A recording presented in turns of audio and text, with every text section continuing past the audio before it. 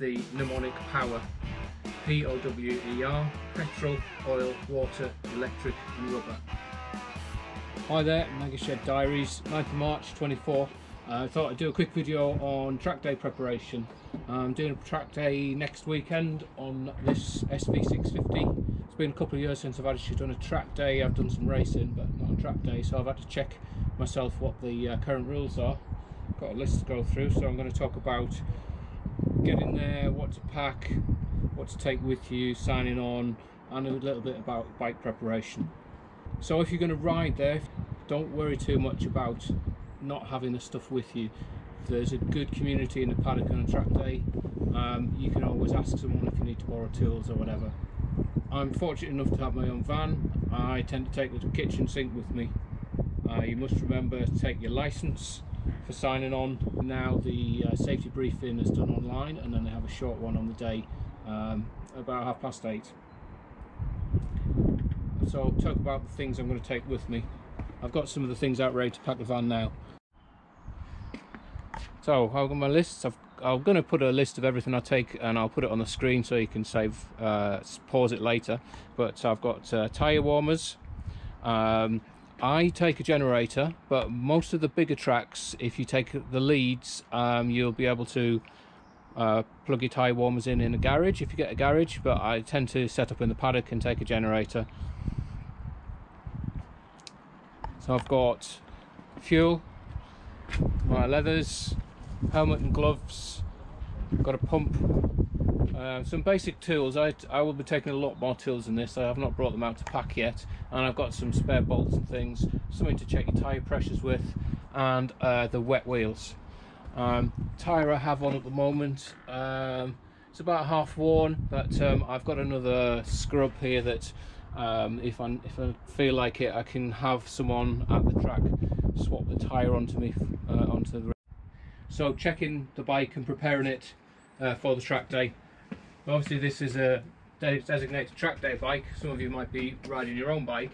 I've just checked the regulations for the UK track days to see if anything's changed since the last time I've done it, and pretty much the only things that are stipulated that you must have are a front brake lever guard, and you must have a back protector. Everything else, you might watch videos from people in the US where they have to have the bikes checked and scrutineered and their things lock wired. That's not required for track days in the UK. They consider the safety of your bike your own responsibility, but you know, it doesn't hurt to lock wire a few items. But I've gone over this bike. You might have seen my other video where I'd swapped the cams, so I've had it apart and back together recently. But if your bike's been left over winter, there's a few things that you should really check over. So the acronym that they taught me when I first did my bike test is the mnemonic POWER, POWER, petrol, oil, water, electric and rubber. So if we go through those, petrol, you will use more fuel than you do on the road on a track day. If you're riding there yourself, there's usually a garage close by, and you will probably, if you do every session, you will probably need to go and top up at lunchtime. I think I work on a 20-minute session using between 4 and 5 litres a session. I've always found if I go with a full fuel tank and a 20-litre jerry can, that will be enough for the day. Oil, check your oil's topped up. The water, check your water's topped up.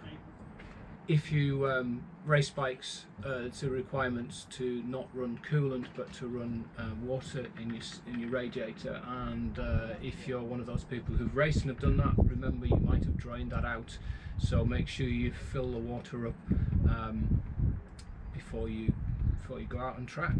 Electric, a lot of people keep their bikes topped up with a trickle charger over winter, but yeah, you don't want to get to the track and find that your bike battery's flat.